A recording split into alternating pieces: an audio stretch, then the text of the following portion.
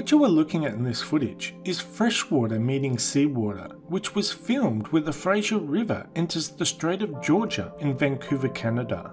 This is where the freshwater of the river, which is full of silt, meets the denser clear blue saltwater of the ocean, making it look like there are two separate bodies of water not mixing. Now it may appear like the freshwater is pushing back the seawater and creating this boundary between the two waters, but that's not the case. The two waters are mixing, it just doesn't look like it.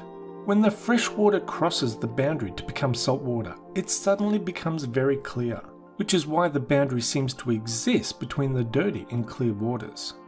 The brown murkiness of the river water is suspended sediments, which are silts and clays carried by the fresh water. However, salt ions in the seawater bind to suspended particles and cause them to stick together, causing them to become heavier and sink to the bottom of the ocean, making the water become clear. So where it may appear like an impenetrable boundary between two distinct bodies of water, it's actually a very sharply defined mixing zone. The lighter fresh water rises up and over the denser salt water, creating a boundary under the surface, where the particles are binding together and dropping down, forming a sediment layer, and mixing the two waters together.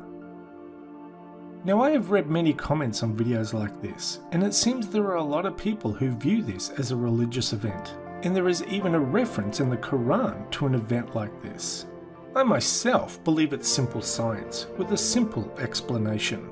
The fresh water of Fraser River and the salt waters of the Strait both have different density, temperature, saltiness, and different materials in it, causing them not to mix. It's pretty much like how oil and water don't mix. But the waters are absolutely mixing, it just doesn't look like it on the surface.